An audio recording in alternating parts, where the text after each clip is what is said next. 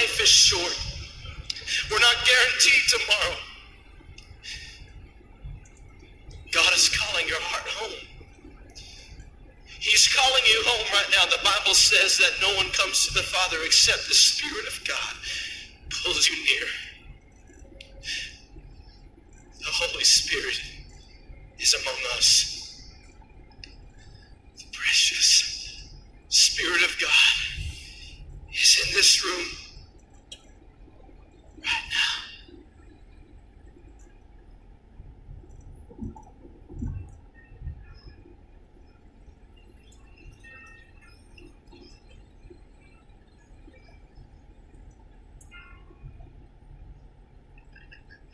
He said, my spirit will not always strive with man. There's a scripture that has always boggled my mind. It says of Esau, Esau sought for repentance and found none. It means he reached a point where he said, okay, I'm ready to get saved now. I'm ready to give everything up for Jesus now. I'm ready to take up my cross. Come on, I'm ready. The Bible said he sought for it, but he found none. The Bible said every sin will be forgiven, but the sin of blaspheming the Holy Spirit will not be forgiven. You can quench the Holy Spirit. The Bible said, quench not my spirit. You know how you quench a thirst? You give water to it. You know how you quench the Holy Spirit? You simply don't fuel and feed anything spiritual into your life. You can grieve the Holy Spirit. You know, the word grieve has to do with funerals, which tells me you can't grieve over something you don't love. So if the Holy Spirit grieves over you, you can tell me somebody died that lives across the world, and I'll have compassion. I'll say, I'm sorry to hear that, but I don't grieve over somebody I don't care or know. But when it says the Holy Spirit grieves, it means he loves you like a mother, like a brother, like a father. He grieves. You keep telling it no. You can resist the Holy Spirit. You can actually wrestle with him.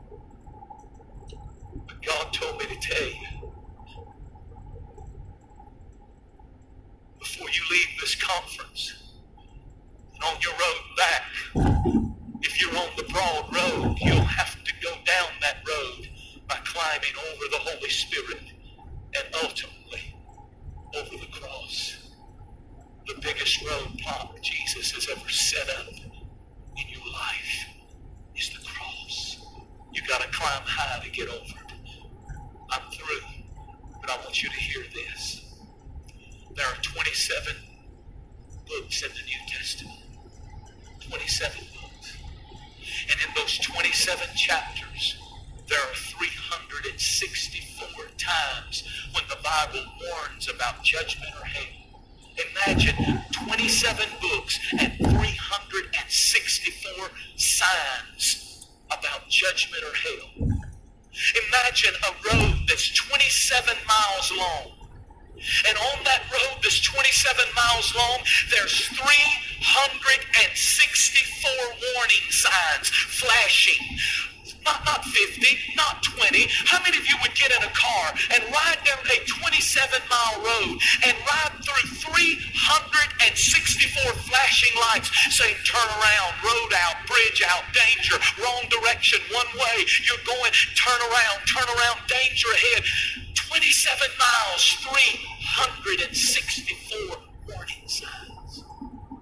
And yet some of you who wouldn't do that in a car are doing it with your eternal soul. You have become a professional rejecter, and you know how to play God games. You know how to raise your hands in worship service and pretend to be a Christian, and with those same hands go up under a girl's bra on Friday night and go to church and raise your hands on Sunday and worship God. I'm here tonight to warn somebody. I know you don't hear this kind of preaching anymore, and I know we're supposed to be up and positive all the time, but I still believe.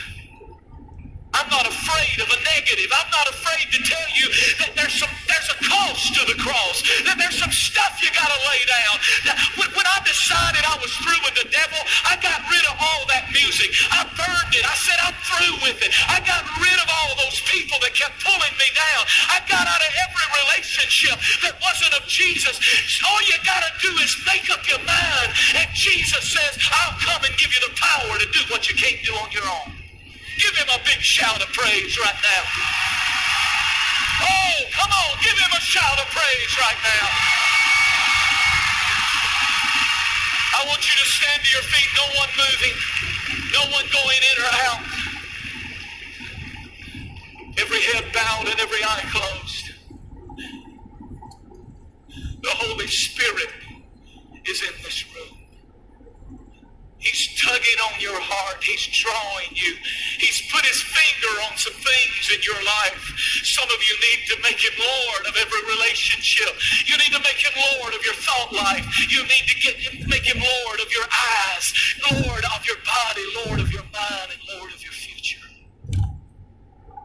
I believe God had us preach this message tonight so that you would turn around, get off that broad road, get on that narrow road.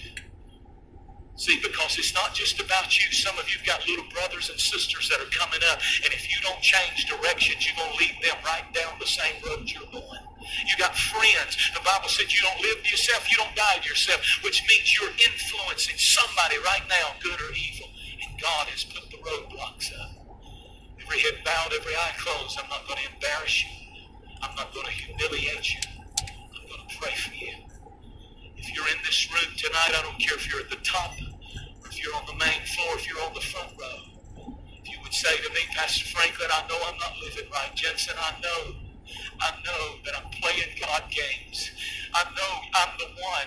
I've said in service after service, I've ran over my conscience. I've ran over my mother's prayers. I've ran over things. Everything just about you preached on has happened. And I feel the Holy Spirit. Tonight is my night. I want to give my life to Jesus.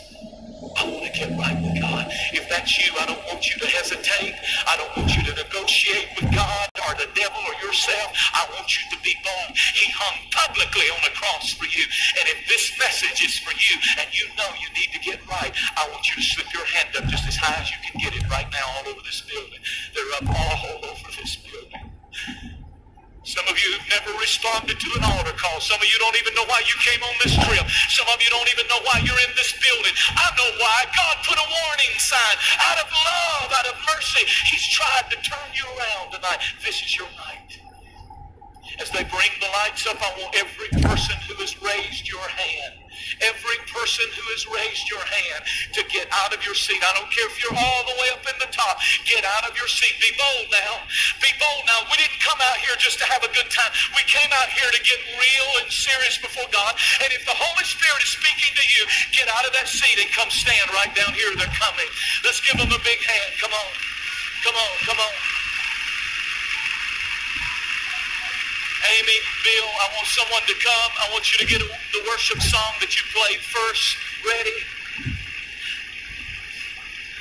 Come on, come on, come on, come on, come on, come on. You need to do it. Your pride will make you stand there. Your pride will say the other kids are looking at me. They're expecting me to. Forget the other kids and move for Jesus tonight. Something breaks when you obey the Holy Spirit. Something breaks when you say yes to him and no to your flesh. Something breaks. Something breaks. Come on. Come on. Somebody else needs to come. Come on.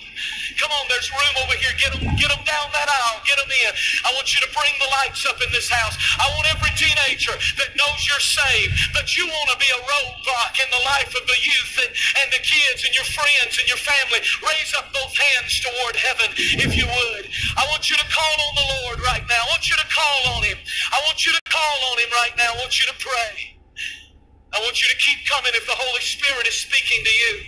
I want someone to bring the house lights up right now. I want you to come right now. See, I know you can't get all the way down here, but I believe that if you move in obedience and make any attempt to get close to the Lord, it's like a magnet that draws God's power to you. There's a humbling factor in walking down an aisle. Come down.